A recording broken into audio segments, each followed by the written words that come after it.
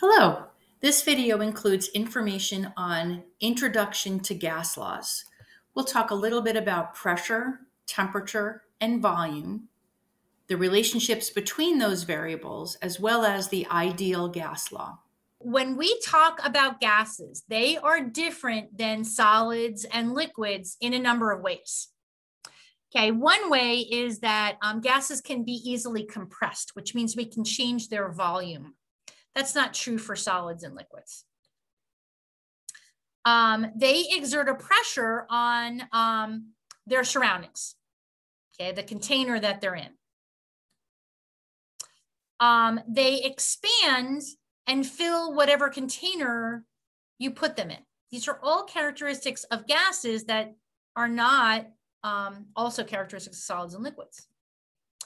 Okay, if we have two gases and we put them into a container, they're going to mix completely or uniformly or homogeneously with one another. And when we talk about gases, we can describe them in terms of the temperature, the pressure exerted by that gas, the volume of the container, since the gas fills the container we put them in, and how much gas we have in terms of molecules or moles. So if we were to look here, this is just showing us a container, and a couple things of note. The molecules are randomly moving around. When they hit the container, they exert a force per unit area. They exert a pressure on the container, and they fill the container you put them in. So just a little bit of a visual there. So let's deal with a pressure. When we talk about pressure, pressure is defined as the force exerted on a given area, or we could say it's the force per unit area. And the SI unit for pressure is called a Pascal. The symbol for that would be capital P lowercase a. So a Pascal is the SI unit for pressure. What it means is it's 1 Newton of force per area in terms of meters squared. So it's a Newton per meter squared. Okay, and a Newton is often defined as a kilogram meter per second squared. Now, in chemistry, we typically don't deal with things in terms of pascals because a pascal is a really small unit of pressure. We typically talk about them in terms of kilopascals, okay, kPa. And there are 1,000 pascals in a kilopascal, just like there are 1,000 meters in a kilometer. So you would much more likely in a chemistry class to be seeing kilopascals than you would be seeing pascals. In a physics class, if you take that, you're probably dealing more in the smaller type, and you'd be dealing with pascals. Now, some other units you might see, ATM is the abbreviation for atmospheres. So standard pressure is 1 atmosphere. Oftentimes, because of the way pressure can be measured, a unit is called millimeters of mercury. MM is millimeters, Hg is mercury.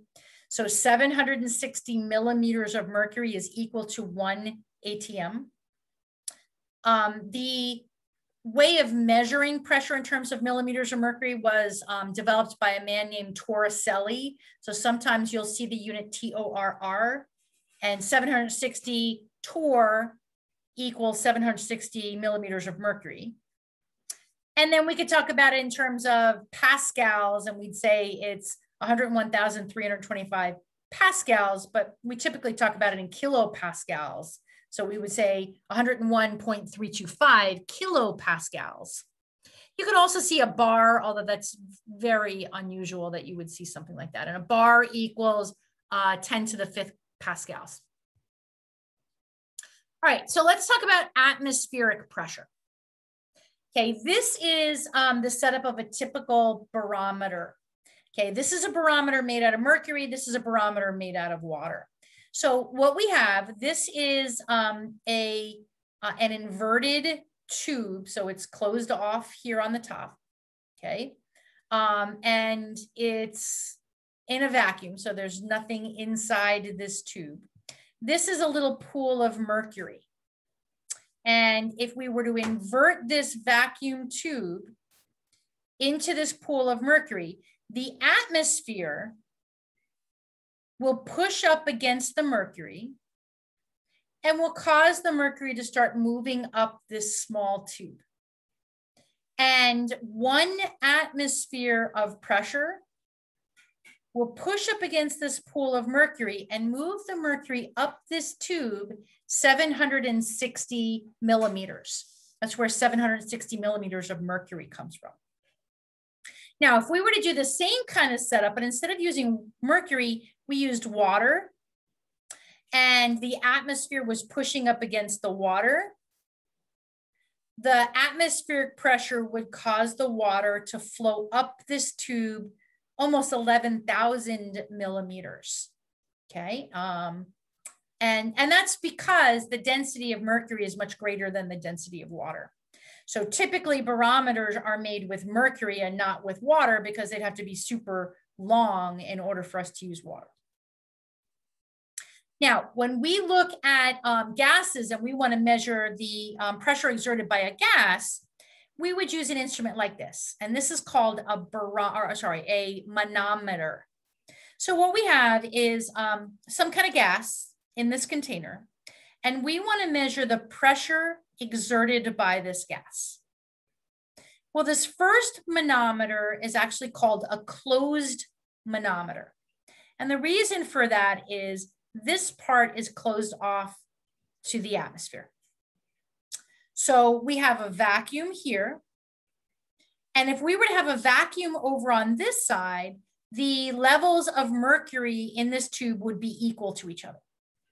But if we have a gas in this side of our closed manometer, the gas is going to exert a pressure on the mercury, and it's going to push the mercury up this tube.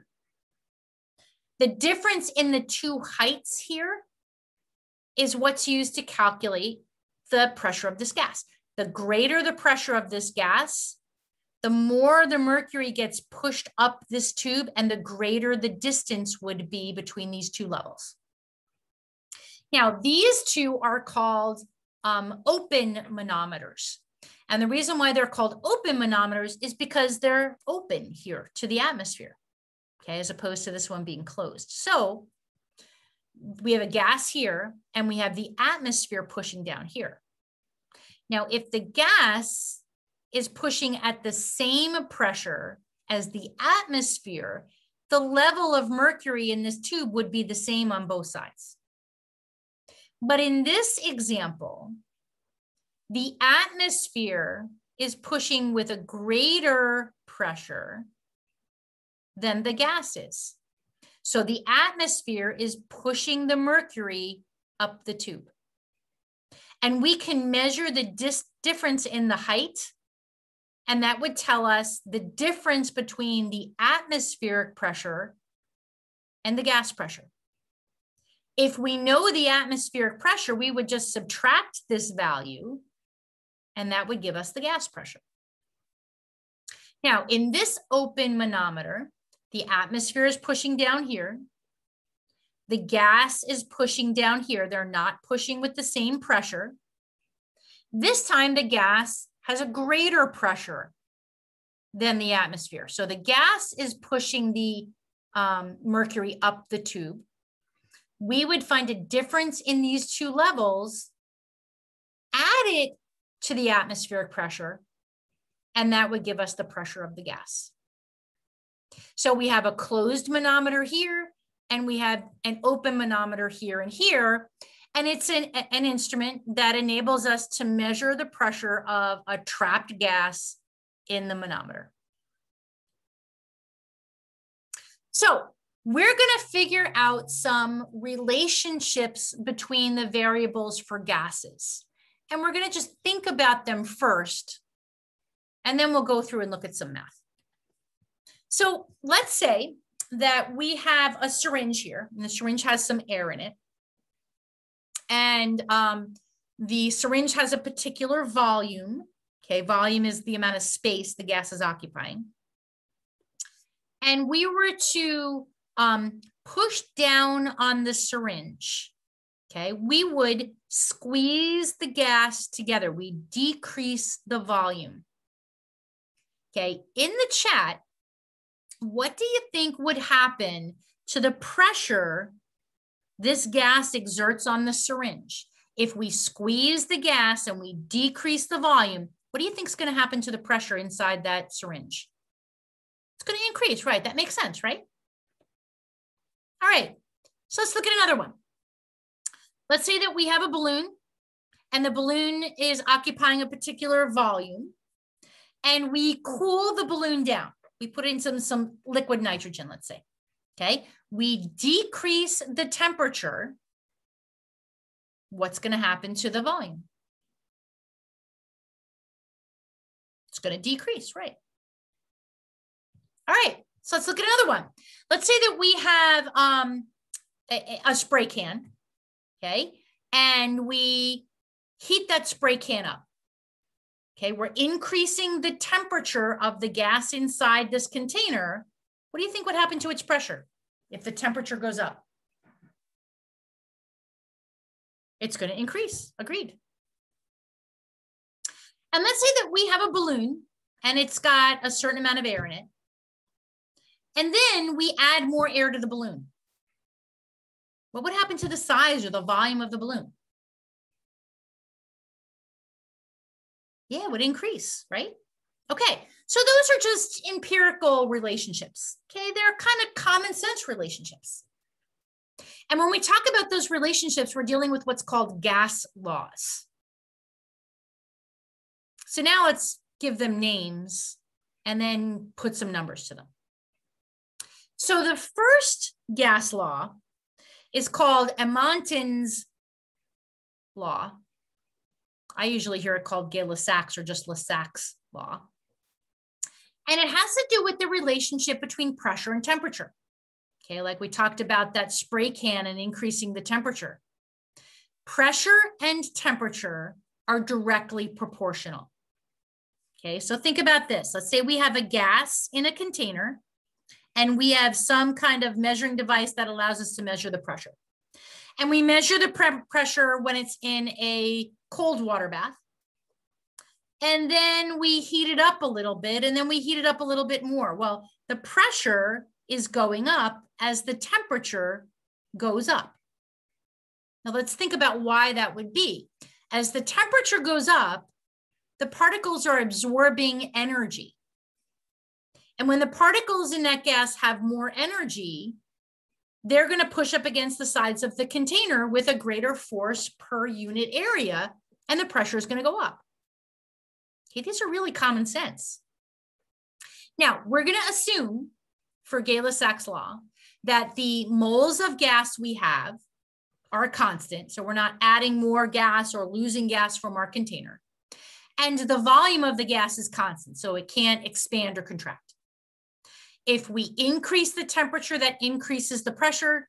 If we decrease the temperature, that would decrease the pressure. It's a direct relationship. Now, direct relationship math-wise could be written something like this. P is for pressure, T is for temperature. K is just a proportionality constant. Okay, so if temperature were to go up, pressure were to go up. If the temperature went down, the pressure would go down. We could also write it in this form, again, where K is just a proportionality constant. And if K is a constant, if our pressure goes up, the temperature has to go up. If our pressure goes down, the temperature has to go down. Well, in these kinds of gas law problems, we're going to have an initial and a final temperature and an initial and a final pressure. So the equation for Gay-Lussac's law is P1 over P2, P1 over T1 equals P2 over T2. Okay, the ones are the initial temperature and pressure values, and the twos are the final temperature and pressure values. Okay, so this is the equation for the relationship between pressure and temperature, or what we call Gay-Lussac's law. Now, a thing about all gas law problems, the temperature has to be in Kelvin. And we mentioned that at the very beginning of the course, that temperature is the SI unit for temperature.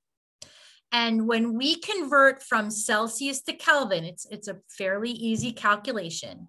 We take Celsius value and add 273 to it, and that gives us the temperature in Kelvin. Okay, so if the temperature was 0 degrees Celsius, it would be 273 Kelvin. If the temperature was 25 degrees Celsius, which is about room temperature, Kelvin would be 298. Or if we were talking about water boiling, the temperature is 100 degrees Celsius, so Kelvin would be 373. Now, if we wanted to graph this relationship, we said it's a direct relationship. As the temperature goes up, the pressure goes up. Or we could say as the temperature goes down, the pressure goes down. Now, if we were to extrapolate that relationship down, we would eventually get to the point, the temperature, at which pressure equals 0. And that value is negative 273.15 Celsius or 0 Kelvin. And that's actually what absolute 0 is. And it's a theoretical temperature, absolute 0. We can get it off of a graph. We can get it from data. It's not something we could actually reach in a lab, because if pressure equals 0, it means the molecules are no longer moving, and the molecules will always have at least some movement. So let's look at a problem. Okay. It says a spray can is used until it's empty, except for the propellant gas. Okay, and the propellant gas has a pressure of 1,344 torr. Again, torr is just a unit of pressure at 23 degrees Celsius. If the can is thrown into a fire and the temperature is now 475 degrees Celsius, what will the pressure of the hot can be? Well, we know that as temperature goes up, pressure goes up. We're going to expect the final pressure to be greater than 1,344 torr. And because this question is dealing with temperature and pressure values, we're going to assume volume is held constant and the amount of gas is held constant. So it's a Gay-Lussac law. So P1 over T1 equals P2 over T2. We're trying to solve for P2. Well, to solve for P2, we're going to have to multiply both sides by T2. So here's our new equation. Now we just have to plug the numbers in and get our new pressure. The issue, though, that we have to remember, and you might want to star it or highlight it or something in your notes, you can never use Celsius in a gas law problem. Celsius is in an absolute temperature scale. So you're going to have to add 273 to 23 degrees Celsius, and you're going to have to add 273 to 475 degrees Celsius. Okay, temperatures have to be in Kelvin. Okay, so our P1 is 1,344 torr. Our T2 is 475 plus 273. This is what's going to allow us to convert Celsius to Kelvin. We're going to divide it by T1. And again, we're going to have to change it to Kelvin. So we're going to take 23 degrees Celsius and we're going to add 273 to that. And when we get our answer, we're going to get 3.40 times 10 to the third. That's really 3,400 torr. Okay. If we converted that to ATM, there's 760 torr per 1 ATM. It equals 4.47 ATM. Didn't really ask me to do that. But again, we expected, because the temperature's going up, that the pressure is going to go up, and it went up a lot. So that makes sense. All right, so let's look at Charles' law. Charles' law looks at the relationship between volume and temperature. And when we look at volume and temperature, they are directly proportional, just like pressure and temperature was. So if our temperature goes up, the volume would go up. If our temperature goes down, the volume would go down. Again, we saw this picture before. If we had a balloon and it was filled with some gas and we put it into some liquid nitrogen, the temperature would go down, which would cause the volume to go down. And the reason why that would happen is because as the temperature is going down, the particles have less kinetic energy, which means they're going to be moving around less, which means they're going to come closer and closer together. So the volume is going to be decreasing. Again, this time moles are going to be held constant. So we're not changing the amount of gas in a Charles' law problem, and the pressure is going to be held constant. We change the temperature. How does it affect the volume? The equation looks almost the same as Gay-Lussac's law. The only difference is we're replacing pressure with volume. They're both direct relationships. And when we look at Charles' law problems, we're going to have an initial and a final volume and an initial and a final temperature. So we're going to, again, have an equation very similar to Gay-Lussac's law, except that we're going to be using V's instead of T's.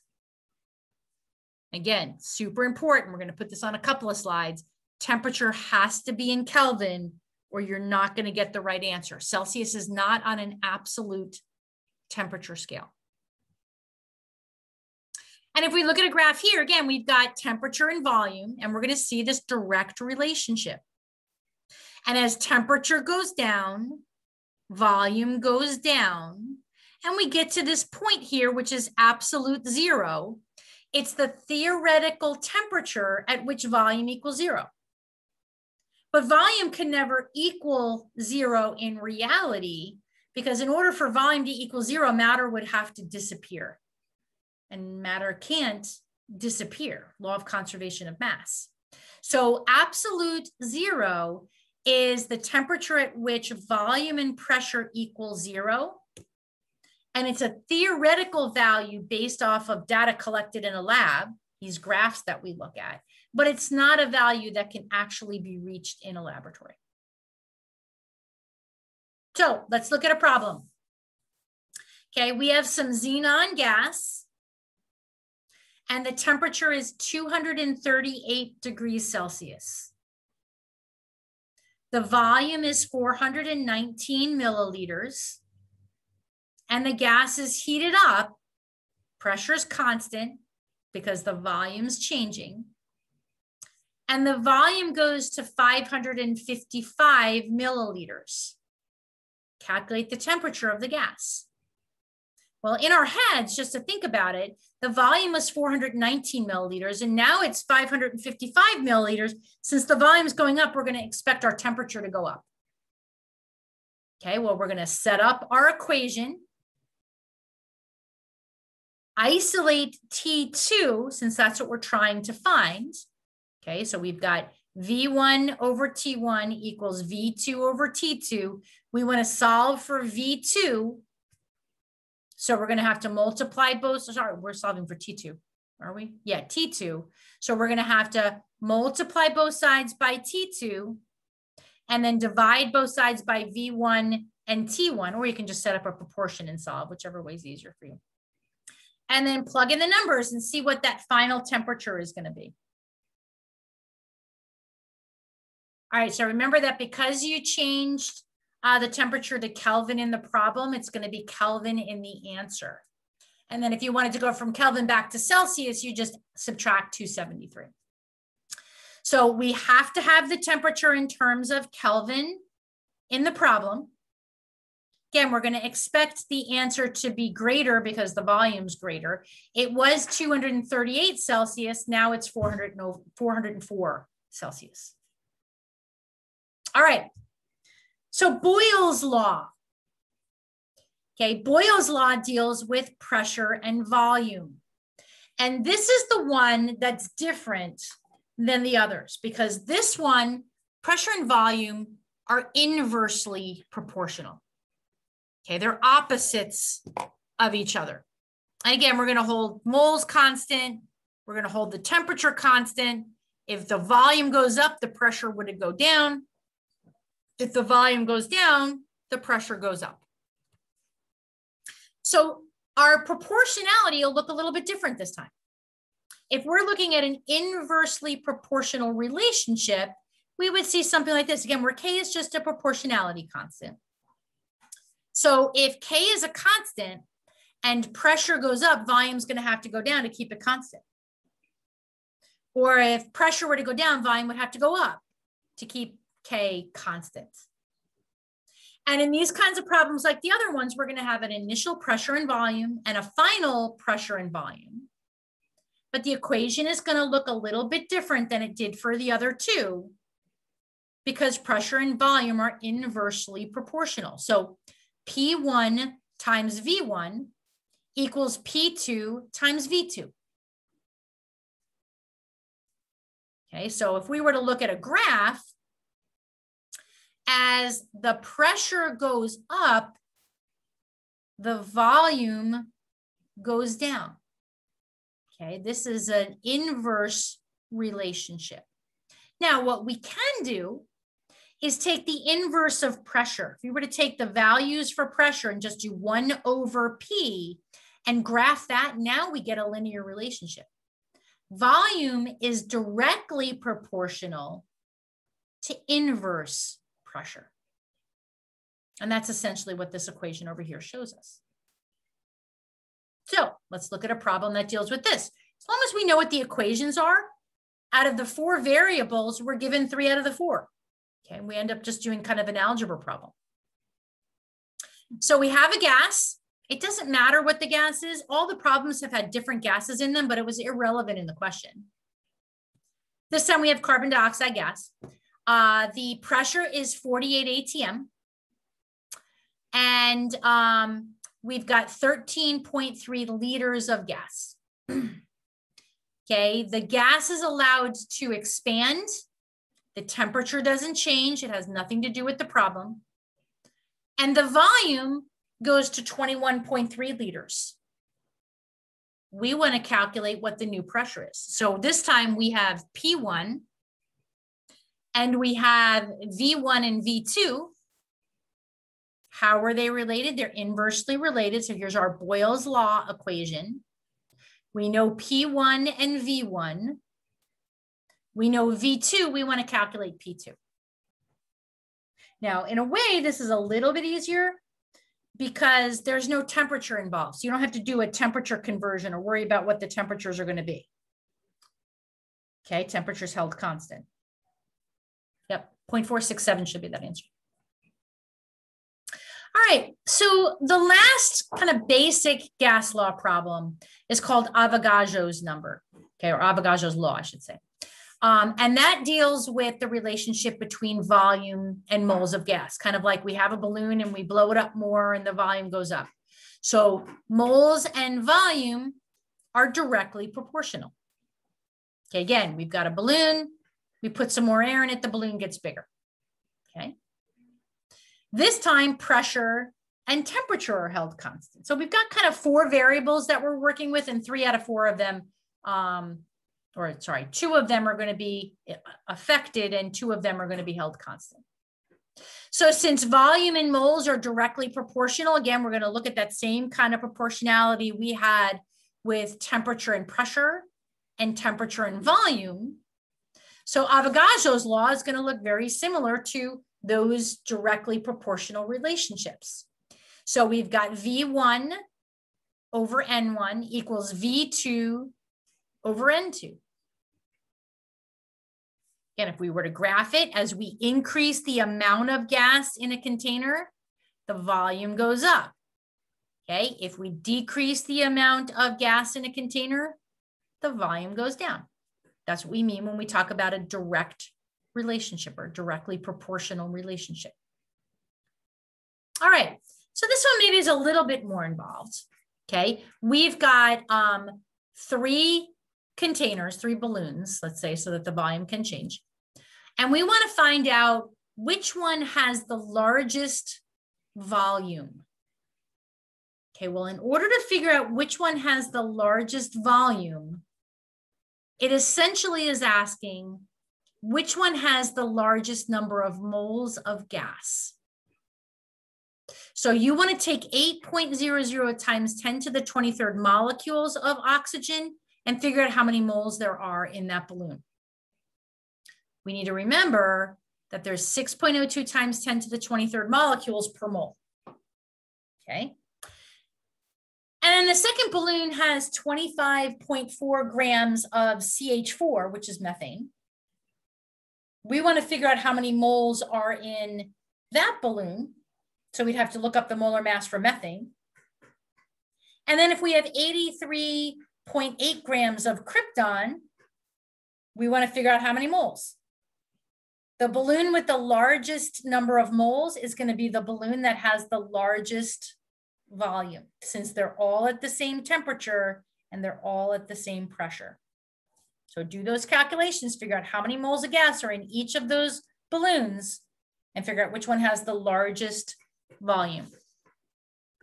8 times 10 to the 23rd molecules of oxygen equals 1.33 moles of oxygen. 25.4 grams of methane equals 1.58 moles of methane. And 83.8 grams of krypton equals 1 mole. Okay, the methane, the CH4, has the largest number of moles. That means it has the largest volume, since volume and moles are directly proportional. All right, so the next thing we're going to do is we're just going to combine a couple of things together. Okay, and the first one literally is called the combined gas law. Okay, so we know we've got Boyle's law. Okay, that shows us that pressure and volume are inversely proportional. We have Charles' law, which is pressure and temperature. Okay, knowing that they're directly proportional. We have Gay-Lussac's law, which tells us that volume and temperature are directly proportional. And if we were to combine those together, we're going to literally get what's called the combined gas law. Okay, we're just taking P1 V1 over T1 equals P2 V2 over T2. We're just taking these and combining them together. That's why it's called the combined gas law. So now, essentially, we're going to have 6 variables. We're going to be given 5, and we want to calculate the missing one. So P1 V1 over T1 equals P2 V2 over T2. Okay, now again, we're assuming that the amount of gas is a constant. So N isn't in here anywhere. Avogadro's law is not part of combined gas law. So now let's look at the ideal gas law. Okay, we're going to do the same thing. We're going to be combining gas laws together, but we're going to add in Avogadro's number, or Avogadro's law. Okay, so we've got pressure and volume are inversely proportional. Pressure and temperature are directly proportional. Volume and temperature are directly proportional. And volume and moles of gas are directly proportional.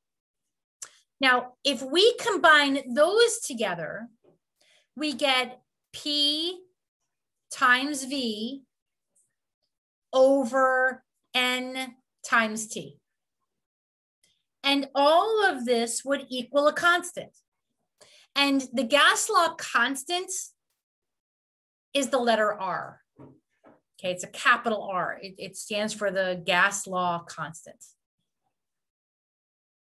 So if we play around with this just a little bit, instead of having numbers in the denominator here, if we multiply both sides by N and T, this is what we refer to as our ideal gas law. P times V equals N times R times T. You use the ideal gas law when you're not changing these different properties about a gas. Okay, you would use the combined gas law or one of these individual ones if you're changing pressure and temperature and volume. This is if you're given one temperature, one pressure, one volume. And it's called your ideal gas law. Now, what is R equal? Ooh, that's down a little bit. That should be up a little farther. I can't see that so well. There are 3 different R values dependent on what your units for pressure are. Okay, if your pressure is in ATM, atmospheres, your R value is 0.08206. It's a constant. And the units are liters times ATM divided by mole Kelvin. Now, if the pressure was in, this should actually say kPa, it shouldn't just say PA. If the pressure is in kilopascals, your R value is 8.314. And if you're talking about it in terms of joules per mole Kelvin, your R value is 8.314. Okay, and for now, you'll be given these. You don't have to memorize the R values. You just have to make sure that the R values match up with the other units that are in the problem. So let's look, just the last couple things. We're going to look at STP. You're going to see this a lot in problems. Okay, STP stands for standard temperature and pressure. Okay, so it's defined as 0 Celsius and 1 ATM of pressure. Now remember that 0 Celsius is 273 Kelvin. That's what standard pressure is defined as. So we want to show that the volume of 1 mole of a gas at STP is 22.4 liters. Okay, well, we can use the ideal gas law to do that. Okay, PV equals nRT. If we want to solve for V, we divide both sides by P, so nRT over P. Okay, we want to show that 1 mole of a gas at STP equals 22.4 liters. So 1 mole, okay, we're going to use 0.0821 ATM because we're going to have our pressure in ATM, 1 ATM, and our temperature is 273. If we plug that in, 1 mole of a gas at STP equals 22.4 liters. Okay, that's a constant. It's something that we're going to want to know, that as long as a gas is at standard conditions, the volume will always be 22.4 liters. Okay, does it matter what the gas is? Has nothing to do with what the gas is.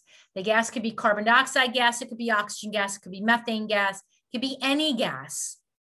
As long as the gas is at 273 Kelvin and the gas is exerting 1 atmosphere of pressure and there's 1 mole of gas in that container, the volume will be 22.4 liters. Okay, it's a constant.